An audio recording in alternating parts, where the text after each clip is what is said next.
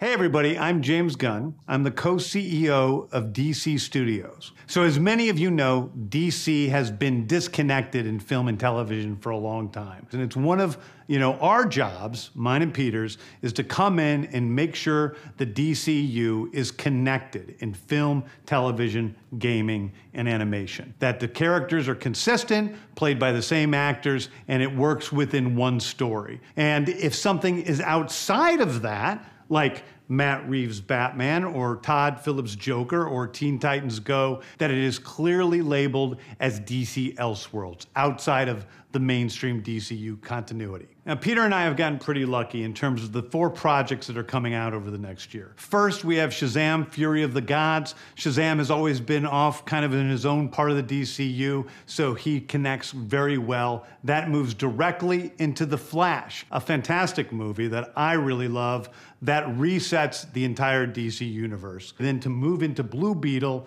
a fantastic film about a kid who's a marvelous part of the DCU, and then into Aquaman 2, which leads directly into our next few projects, which I'm going to tell you about now. So, Peter and I, along with a group of very talented writers, have started to map out an 8 to 10 year plan of what DC Studios will be in film, television, and gaming. This first chapter is called Gods and Monsters. Now, this, what I'm about to tell you, is a part of the first chapter. It's not the entire first chapter. The first project is Creature Commandos. Creature Commandos is an animated series. I've written all the episodes. Something we're going to do that's a little bit different at DC is we're going to have characters move into animation, out of animation, usually having the same actor play their voice as who plays them in live action. The next project up is Waller. This is a story of Amanda Waller, played by Viola Davis.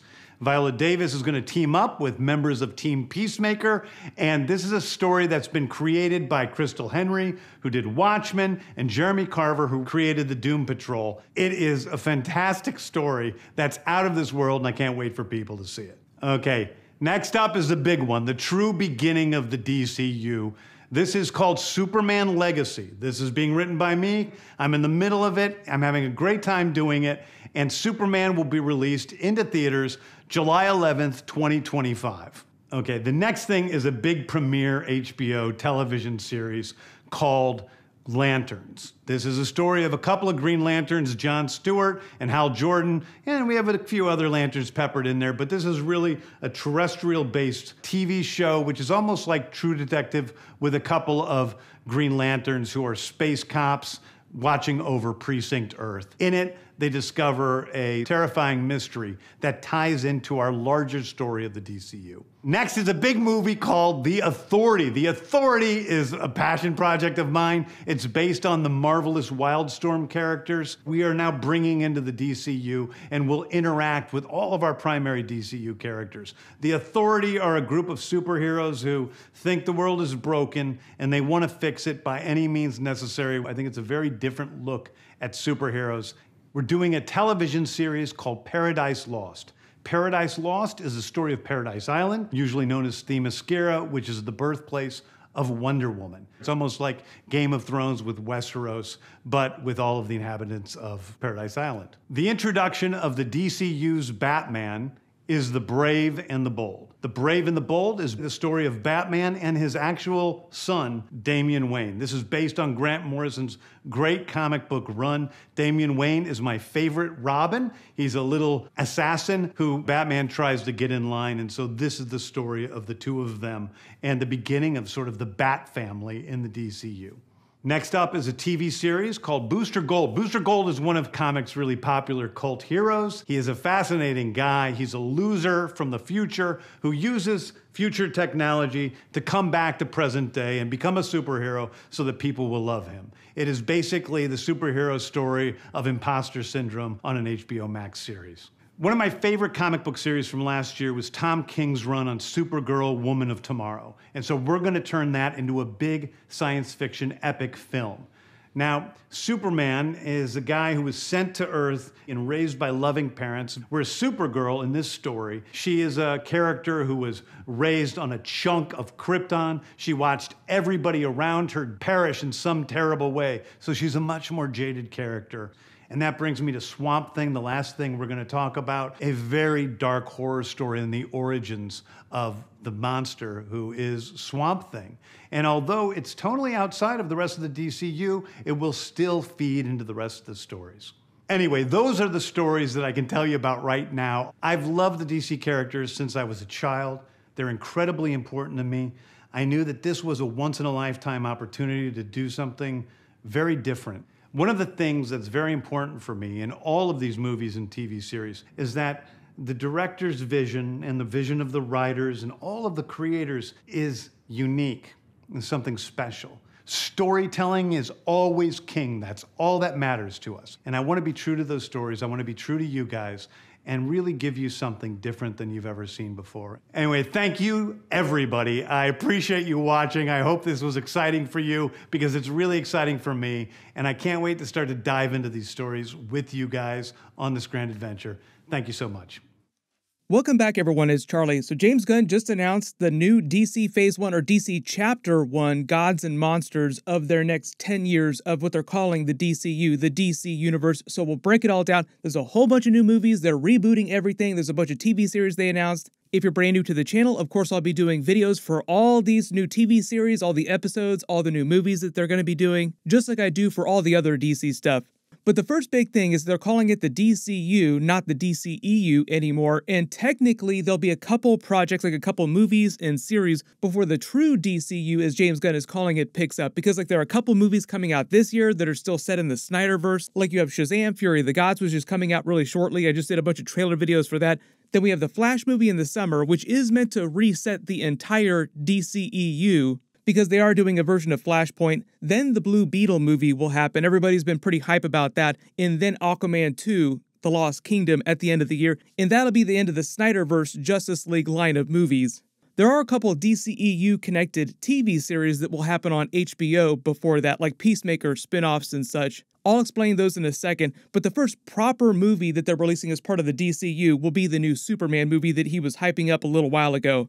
It's titled Superman Legacy, release date July 11th, 2025. So that's like the official beginning of the new James Gunn DCU Chapter 1. They said it'd be heavily influenced by All-Star Superman, which confirms why he was reading that comic book and posted the picture a couple days ago. It'll be a completely new actor. It kind of explains why they are recasting Henry Cavill, because they want it to be like a Superman year 2, or set earlier in his career, maybe not necessarily year 2. The next big movie after that will be their new Batman movie called Batman the Brave and the Bold. Everybody remembering the Brave and the Bold TV series? It will be completely separate from Robert Pattinson's Batman movies. That'll be an Elseworld story, and they are calling anything that's not directly connected to what they're calling the DCU true Elseworlds, and it'll be titled as such. They'll be recasting a different version of Batman, and it'll be a true live-action Bat family focused mostly on his relationship with Damian Wayne, like live-action Damian Wayne finally. He said specifically it'd be influenced on Grant Morrison's run where he introduced Damian Wayne and called Damien his favorite Robin of all the Robins. But he said Bat family, so that means that Nightwing is probably in it. Tim Drake is also probably in it somehow. Probably some of the other characters. It's a very big Bat family. They announced they're doing a new Supergirl movie, and it's called Supergirl Woman of Tomorrow, based on Tom King's recent run. You can actually go read that comic book right now. It'll be inspired by that. They didn't say if it'd be the Sasha Calais version of Supergirl that they're introducing in the Flash movie, or a completely new one, but they made it sound like it's going to be a completely new one. And they will just recast a new Supergirl when they get ready for that movie. But it won't come till well after the new Superman movie. They're doing a new Swamp Thing movie is like a true horror movie inside the DCU that'll tonally be very different from the other movies, but it'll still be connected to the larger DCU story that they're moving forward. They're doing a movie based on The Authority, which is actually a Wildstorm team, and it's primarily meant to bring the Wildstorm characters into the live-action DCU because they bought Jim Lee's Wildstorm comics a long time ago when they hired Jim Lee, or technically rehired him. This is like 20 plus years ago. And those Wildstorm characters have kind of been in this weird nebulous type of continuity where they tried to bring Wildstorm and integrate it with the DC universe. Now they're doing that in live action form. A lot of their characters are meant to be analogs of main DC characters, so we'll see how they treat them. But like James Gunn says, they're a team that thinks the world is broken and they're trying to fix it. For all the big TV series that they're doing, they're all meant to be big budget HBO series, kind of like Peacemaker was. The first new one as part of the DCU will be the new Green Lantern series called Lanterns, and it takes place mostly on Earth. It's going to be a buddy cop series like True Detective in the DC universe with Hal Jordan and Jon Stewart. If you remember several years ago when they announced they were doing a Green Lantern Corps movie, people were like, why don't you just do True Detective in space? Turns out they're doing it, but as a big budget HBO series. Supposedly this is meant to be completely different from what Greg Berlanti was doing with his Green Lantern series with a bunch of other Green Lanterns. There will be other lanterns on it, he said, but I think creatively there's just like a bunch of different people working on it now. There'll be a Peacemaker spinoff focused on Amanda Waller. He teased that a while ago. It's just called Waller right now. It sounds like they're treating it like Peacemaker Season 2 because it spins out of Peacemaker Season 1. Most of the Peacemaker characters will cross over into it. I don't know if this means that they're not doing Peacemaker Season 2 and they'll just do the Waller series, or if they're also doing Peacemaker Season 2. He wasn't really clear about that. They're doing a Wonder Woman series, but it doesn't star Wonder Woman. It's called Paradise Lost, and it'll be set before Wonder Woman is born on Themyscira, and it'll be kind of like Game of Thrones in the DC universe, but on Paradise Island. Wonder Woman was born about 5,000 years ago, so that gives you an idea for the timeline of when things take place during it. Now it kind of makes sense why they couldn't do Wonder Woman 3, why they canceled that movie, and Patty Jenkins said there was no way forward for the story, like there was no way for them to work it out, because their next big story with Wonder Woman takes place way before she was born. They're doing a Booster Gold series. They've been talking about doing a Booster Gold project, a movie, a TV series for a long time now. It's cool to see him finally get his due. And they're doing an animated Creature Commandos series with characters that will also cross over into live action, kind of like Marvel's What If series, where the characters are played by the movie actors as well. Creature Commandos was a team put together during World War II of a bunch of monsters called Project M. It started out with Frankenstein's monster, a vampire, and a werewolf, and then in present day they just continue cycling the roster with a bunch of different monsters. They did address the fate of Ezra Miller because there's been a lot of questions about whether or not they're getting rid of him or they're going to recast with a brand new Flash. They said they're basically waiting to announce what's happening with him until after he potentially makes it through rehab and a lot of his legal troubles. What I think that actually means is they're just waiting till after the Flash movie comes out to announce that they're going to recast him. Like long term, I do expect them to recast Ezra Miller. But that's the big news. Obviously, a huge thing is that they're starting off with a brand new Superman movie, and there's a couple holdover projects that are still kind of loosely connected to the Snyderverse, but for the most part, this year is the last real year of the DCEU Snyderverse line of movies. And they're still doing the Robert Pattinson Batman movies. The Batman 2's coming out in a couple years. They're still doing Joaquin Phoenix's Joker 2 coming out in a couple years.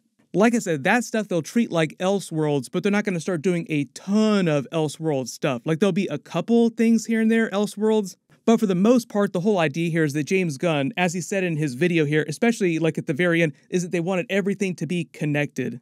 Everyone also be sure to post all your reactions in the comments below. There's so many things to react to here. So obviously there's still lots of questions, lots of huge characters that they didn't talk about, like what's going to happen with Aquaman, because Jason Momoa made it sound like he's going to continue being Aquaman, but he didn't mention Aquaman or the Flash, for instance, or even the Shazam characters, or Blue Beetle for that matter, what's going to happen to them after the events of their movies.